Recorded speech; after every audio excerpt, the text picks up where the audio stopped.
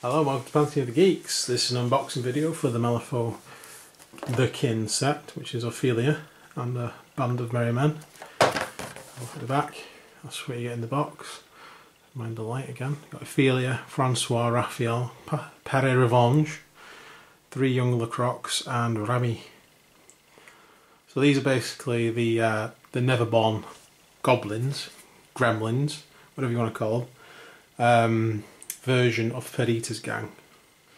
So these guys have kind of copied the humans that have come through into Malifaux and been quite successful at it. So Ophelia thinks she's Perdita. So I had to get hold of this because I like the Gremlins, and I don't have any Gremlin models. These are the first Gremlin models I've ever had. But the Gremlins are now a faction on their own, are they? They are in the second edition of Malifaux. They're no longer attached as with the Outcasts. They were attached. The Outcasts. You know, it's weird because they are Neverborn. Basically, yeah. Everything in Malifaux is basically connected to the Neverborn. These are sort of Neverborn guys, but now they've got their own faction as Gremlins, which is great. And the thing that put me off before is I don't know whether I like some of Teef Jones or not. The other guy. Gremlin. I always liked this box set, but she was only a henchman. She was, yeah, that's true. And you couldn't really feel use her effectively as a master. Until now, so now she's actually a fully fledged Malifaux leader. So we'll get this box open and have a look at the models and we'll get them together. And so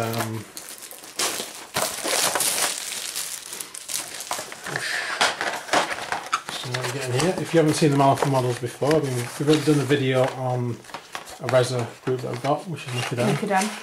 But if you haven't seen them, please have a look, because the models are very different to... Excuse the squeal there. Squeal, or just a pig. A little piggy in there. Again, you can find those to put these together online. You get the cards in the box set. These ones I don't already have because I never bought the Gremlins, so these are new for me. And we've got the bases, which are the round beveled edged lipped bases, which are the same as the previous box set that we've got. There's a large one in there as well. And here's what we get in it. So this is the sprue. And there you go. And each little box is one of the Gremlins. Each one's a character. It's not like spread all over the place like a Games Workshop sprue. So each one of these will be one of them, for instance. That one's Ophelia, right there in the corner. And all the parts for her are on that.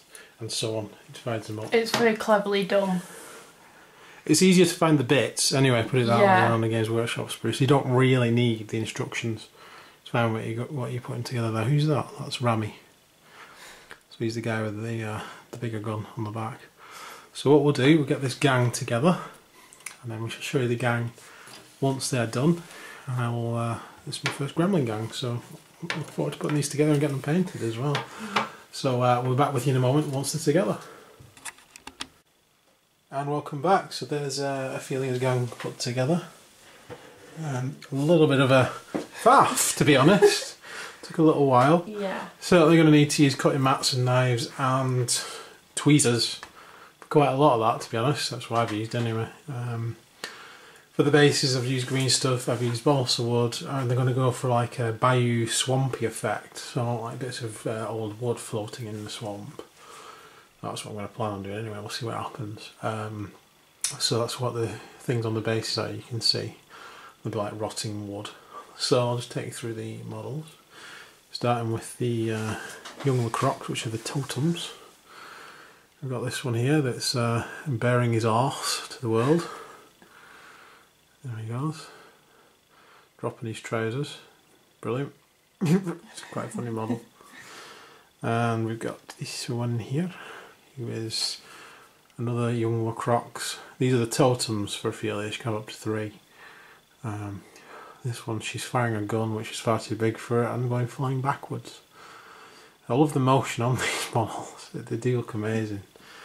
The final of the totems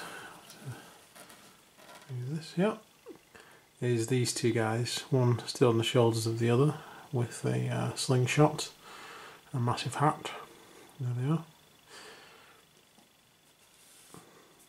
And then we have got Raphael here. Can I get hold of him? Oop. I've retrieved him from the floor. There he is.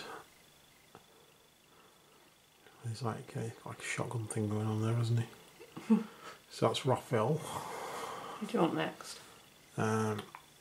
Just pass me one, will you? Yeah. So this is Rami. There he is. With his massive multi-shot gun there, which you're going to need a knife to take off, otherwise it will break. Which I found out. He's also got a pig on the back end of the gun, acting as a balance. We've got Francois. He basically looks like Yoda trying to do an impression of Clint Eastwood. We've decided that's what he is. He's Yoda doing an impression of Clint Eastwood. And we've got Père Rivage. Père Rivage. And what I did there, I put him on like a little raised base. I'm going to make that like a little bit of water at the front, like he's in a bayou. But I also made it like the pig was on a ramp, like he's about to be launched off. Rocket pig was what I was thinking when I built that. There he is. And finally, Ophelia herself. There she is. So hopefully you can see that there on the camera. So these are awesome models. They're very fiddly and they're very delicate. That's my opinion on them. Yeah. Very fiddly, very delicate, but in excellent sort of poses. So not for the faint-hearted putting them together, to be honest. Okay, so I'll just quickly take you through the cards. And now if you zoom out you can see the cutting mats and everything else I've been using. So these are the young crocs. You get 3 of them in the set. I've shown you 3 of them. Each one of those is two soulstones. And then we've got Rami Lacroix there. Lacroix. Raphael. Got Claire will say that. Père Rivage. Père Rivage. Not Pierre Ravage, as I kept calling him. And Ophelia. She's obviously the one in charge there, she's a master. And Francois. There we go. So the total there, I'll just do a quick bit of maths in my head. We've got 3 7s. Go on, Claire. 21. You're asking the wrong person with me. So we got 33 points again. Yeah. So we got 21. Got 3 7s, a 6, and another 6 with them. We've got 33 points. Exactly the same points as the Nicodem box. I don't know whether they've changed it so they're all the same points now. But we'll soon find out when we open some more. And you also get obviously all the upgrade cards for Jug Rocket. Yeah, Jug Rocket. My Threatening Gun. There you go. So these are the upgrade cards for the gang as well. So there you go. So hopefully you've enjoyed seeing those models put together. As I said, they are awesome models. Very fiddly. Not for the faint-hearted, so don't think they're going to be easy to put together or quick. Definitely use a knife, definitely use a cutting mat. And use some tweezers if you can get hold of some, just for the smaller parts. There are some really tiny parts on here. Especially if you look on the pig. I don't know if you see it on there. It's like the ropes holding the barrels on are separate pieces. And the jug's a separate piece, the barrels are separate pieces. And the dynamite on top, they're all separate pieces. And I said the gun on Rami as well, that's all separate pieces. So very, very fiddly to put together. Take your time, that's my advice. And that's it. So if you want to see some more Malifaux stuff, please let us know in the comments. Please like and subscribe for more Malifaux stuff. There's a couple of box sets Claire's going to do unboxing videos for, and show you her existing gangs. Obviously I said previously that I don't have an existing gang for these. These are the first Gremlins that I've got. So I'm going to enjoy painting these, and hopefully I'll be able to show you them when I'm painted. So thanks for watching. We've been Painting with the Geeks, and bye for now. Bye.